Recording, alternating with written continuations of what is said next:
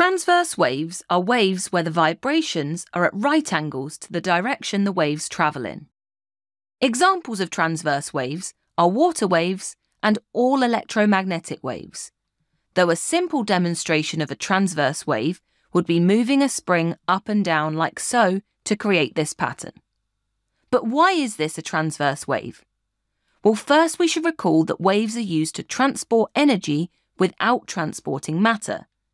In this case, the wave is transporting kinetic energy from our hand in this direction. The spring itself isn't being transported in this direction though. The coils instead move up and down in this direction. The fact that the vibrations creating the wave are perpendicular to the direction it transports energy is what makes this a transverse wave. This is different to a longitudinal wave, where the vibrations would be parallel to the transport direction. You'll need to be able to define what a transverse wave is and how they're different to a longitudinal wave for your exam.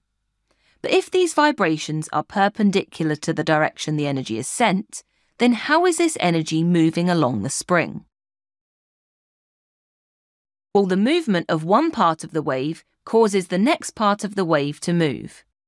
Let's look at how this works with our spring example. As the kinetic energy reaches this point in the spring, it causes the coils to move up. However, these coils aren't independent. They're connected to these coils next to them. So these coils are about to be pulled up as a result. The coils that have moved have given kinetic energy to the next coils, allowing them to move. And this is how the energy is passed along the spring. But what can we say about the overall motion of the coils in the spring? Well, the matter transporting the wave does not move along with it. In this case, when we move the spring up and down, we find that the matter doesn't leave our starting point. Otherwise, the spring would fall out of our hands. We also find that the matter doesn't gather where we're sending the energy. The coils are only ever moving up and down, and will return to their original position once the energy passes.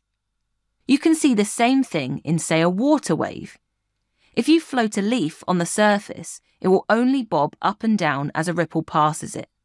The water itself isn't moving with the wave. Thanks for watching.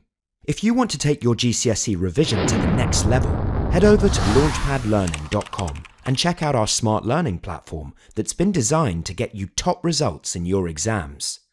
We cover your whole specification and make revision fun with interactive quizzes, easy to follow videos and more. You'll be kept motivated by your own AI tutor who's here to support you every step of the way. To check it out for yourself, click here. Or click here to keep watching a selection of the videos from our full GCSE Physics course. See you there!